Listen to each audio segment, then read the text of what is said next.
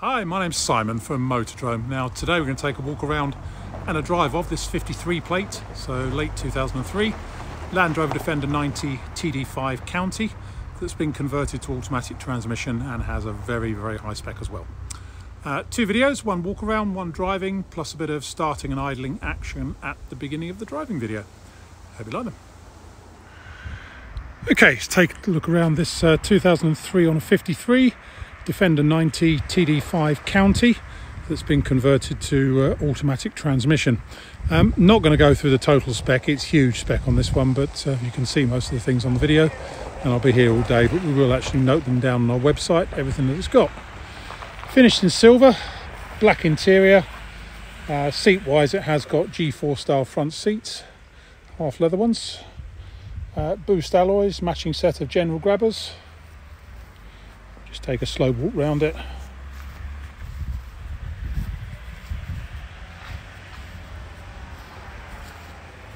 Now this one has been prepared for green laning and off-roading and has been used as such a little bit. There are one or two little dinks and donks on it, but really not very many. I think it's also had a suspension lift by the look of it. Looks like it's possibly an inch taller than standard, but I need to, as I say, have a look at the history and see what we've got on it.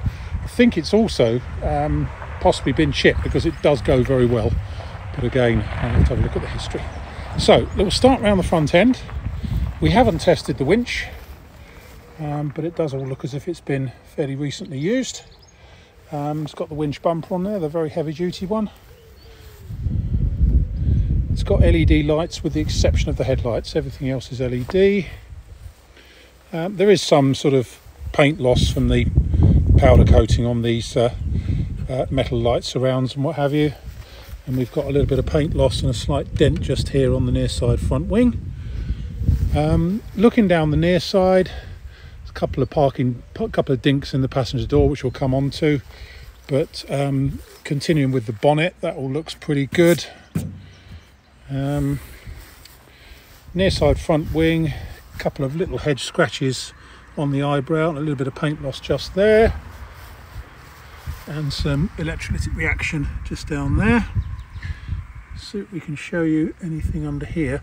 Instead, this one is quite low mileage. It's showing I think only 68,000 miles. I can't confirm until I've looked at the history whether that's correct or not, but you never know. It's got rock sliders on it which have been taped. It's got anti-slip tape on, which is good, but they have lost a bit of their paint. Near side door, we've got a little parking dink just there, a bigger dent in the barrel side just there, hasn't broken the paint, and another smaller one just above, and a bit of paint loss and electrolytic reaction just here under the handle. Up here on the scuttle, usual paint loss around the screen top there, but this one has actually got billet aluminium screen blocks on it. Screen rubber has seen better days, probably the original screen, and the external cage has lost a bit of its powder coating just up here, obviously been scraped against a tree or something. Inside here got some extra door furniture, extra sort of interior furniture really, with some aluminium there, more aluminium on the dash, on the instrument surrounds and things. Obviously it's got the NAS or 50th anniversary centre console because it's got the automatic transmission facility with the CompuShift, so you can program it. Not sure why you'd ever really want to, but you can. It's also got a bulkhead lowering bar in it and internal roll bar as well. Exmoor trim seats. Don't think they're heated, so I can't find a switch. In fact, no, they're not.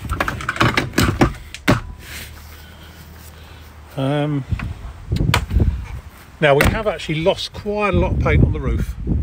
Just up here, they do normally lose their paint on the roofs, these. Certainly the lacquer, but this one's lost paint as well on the roof panel. But say most of this age, and it is 20 years old now, will have done the same if they haven't been repainted, and this one hasn't. The paint is original. Some reaction just down there on the near side rear wing. Otherwise a little bit of reaction just there, but top trim all looks good. Some more reaction just up the top there, but not around the Alpine light, although we have got some paint loss just there. Little scrape. Show you underneath the back end. I can see it's been polybushed.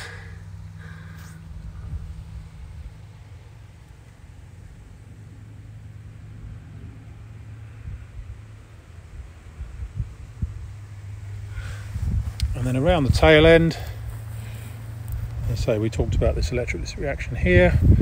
Around the tail end, it's got the NAS rear step. Some reaction just up here. And again, some down here. And then inside. Oh, there's one thing we didn't check. So this is of an age where it's got steel door frames. In the back here, so being a proper county, it's a windowed hard top, this one. So there's no seats in the back, but it has got this locker and sort of a wooden base to keep the base nice, the load bed nice, but it's all as it should be there. And now let's go back and have a look at this near side door frame, because I think there is a little bit of corrosion in there. Yeah, near side door frame starting to get a little bit flaky just on the bottom edge along here,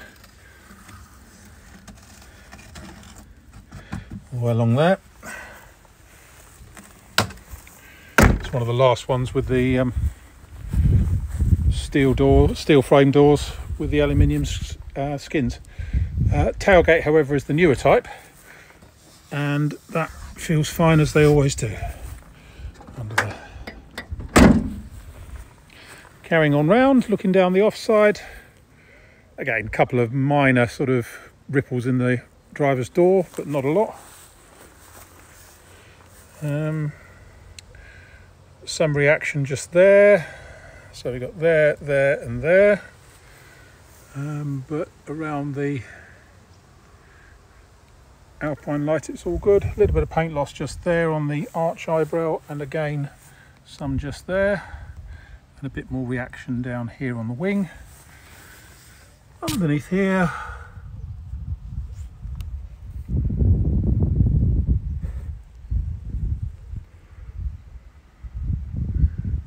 see all that. Driver's door, a couple of, possibly had some paint on the driver's door just up here at some point.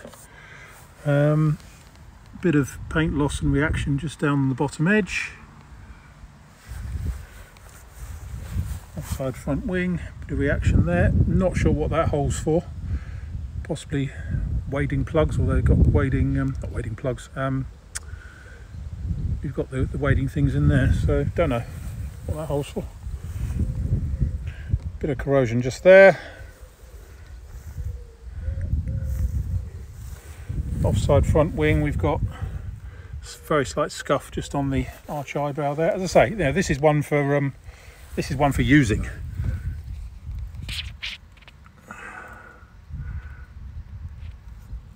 And then under the front end,